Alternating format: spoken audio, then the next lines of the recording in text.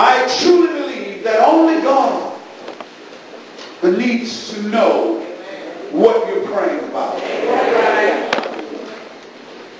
And when you release a request to God, I can tell you tonight that God is able. Yes, He is. He's able to do exceedingly abundantly. In other words, what I'm trying to tell you is God can handle your mess. Yes, He can. And God knows for the most part that many of us, when we pray, we just came out of a mess. And if we don't hurry up and pray, we're headed into a mess. Because Satan does not want you to succeed. Right. Now I want to take you back to the essence of the Word. In the book of Matthew, chapter 6, Jesus is having a very intimate conversation with his disciples. And it seems as though it is a somewhat of a casual situation, but Jesus knows that these selected few will be responsible for carrying the good news and the gospel of the kingdom of God, and that gospel that they will carry will ultimately change the world. Now sometimes we don't understand why we go through circumstances or why we go through situations, but I want to believe that if you only trust God, and if we allow God to teach us, then what we're going through won't seem to be as heavy of a burden. Now, most of you know, and I know you have a Bible-based preacher. I know that this pastor, because as he said earlier, I hang out with his dad. And the reason I hang out with his father, because where his dad has already gone, the more you pray, the more hell breaks loose. But I want to tell you, trouble don't last always. Jesus was on the other side, and the disciples was rowing out in the boat, and then all of a sudden a storm came up. Tell somebody, tell them, I know about storms. I really do. I know about storms. The Bible says when the storm rose up, they looked up and they saw Jesus coming to them, walking on the water. Yes. And Peter looked out across the boat and says, Jesus, is that you? He said, if it's you, tell me to come. All right. You see, Pastor, when you pastor churches like we do, you got some people that's sitting in the boat. And they're trying to figure out whether or not you are going to step out from among the crowd. Then when Peter looked up, he said, yes, that is you, Jesus. I think I'll get out the boat. And the Bible said he began to walk on the water. You might not realize it right now, but you're in a time in your life now to where you've got to do things that other people say is impossible for you. Oh, give the Lord a shout. They don't believe that God can do what he can do with little old you. But let me tell you tonight, I'm not alone in the battle that I'm fighting right now. All right.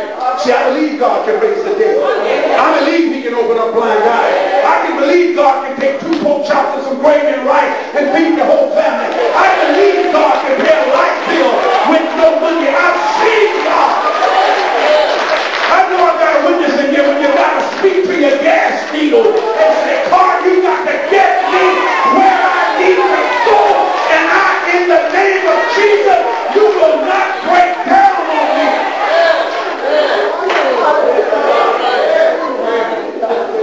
All right.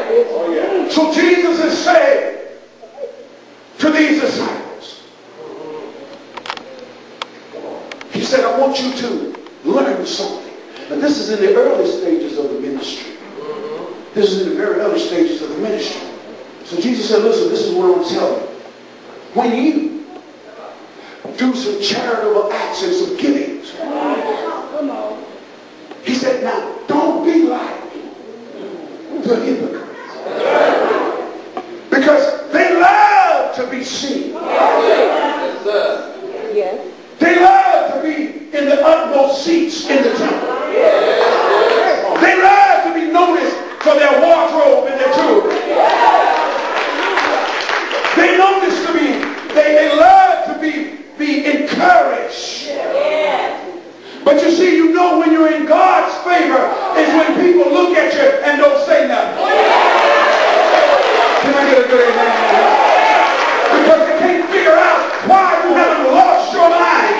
Why, amen, that you're not in a room with pads all around you. Because you see, I'm not like the hypocrites. Now somebody tell me, I ain't like the hypocrites. See, I know that whatever you sow it, that shall you also reap. And I know tonight that when you give to God in secret, the God will reward me openly. I wish I had witness here tonight because, see, somebody's trying to figure out why you were blessed and they don't know why you were blessed. They're trying to figure out how did you get the card, how did you get the job, and how did you get that, and how did you get that? Well, the secret is Jesus.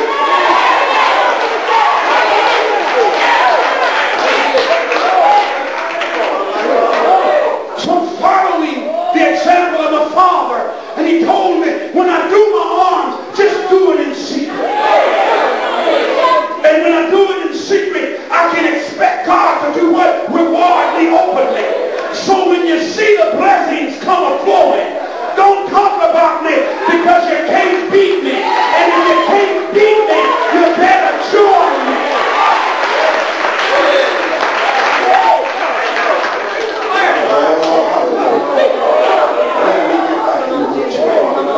Watch this. Verse 6. When you pray, enter into your closet. And when you have shut the door, pray to your Father which is in secret, and your Father which is in secret shall reward you openly. But verse 7 says, when you pray, don't use vain repetition. In other words, don't just run your head. Stay with me.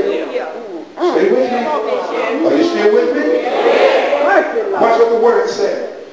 Y'all love the word down here, don't you? This is what the Bible says the word says.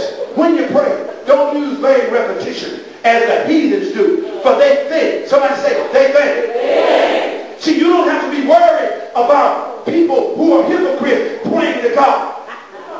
See, I'm not worried about the prayer of a hypocrite. See, what do you mean by that, Bishop? Because when your heart is dirty and your mind is messed up, I got to go somewhere with this thing. See, y'all don't understand what I'm saying. How many of you know it's hard to stumble when you're on your knees? So when circumstances come in your life, you don't have to curse the darkness. You just praise the light. Are you hearing what I'm saying? See, the devil don't understand it when you get your praise on. Y'all not hearing what I'm saying? See, instead of me fighting you when you curse me, I'm going to bless you. I'm going to say God bless you. But you no good, Lord, that God bless you. I'm going to pray for you. I'm just praying for you because God, look, I don't want you to pray for me. You need to pray for yourself. You need to get yourself together with God. But how many of you know tonight, as God deals with you, amen, that in that prayer, He dispatches angels into the heart of those that you're praying for. See, the Bible said the effectual I wonder how many people